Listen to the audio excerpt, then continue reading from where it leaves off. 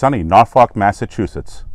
Welcome to Keeping It Positive. I am William Nineveh. And I'm Patrick Quinn, and we are the Big Bossmen. So with the holiday season coming up this year, we just wanted to share with everyone what we've got going on for a charitable event. We're actually an official drop location for Toys for Tots, as you can see on the building behind me, and we're really excited about getting involved with this program. Yeah, it's a great program. They help a lot of people in the community, and we just wanted to talk to everybody a little bit today about, in keeping the theme of keeping it positive and doing things for others. It really helps you feel good too. So we just want to let everyone know that we'll be accepting toys until December 12th, when we have to deliver them to the Toys for Tots program.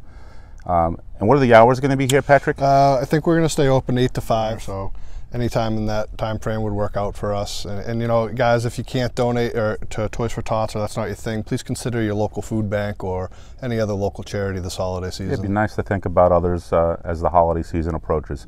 So we're hoping everyone has a real nice holiday season. Until next time.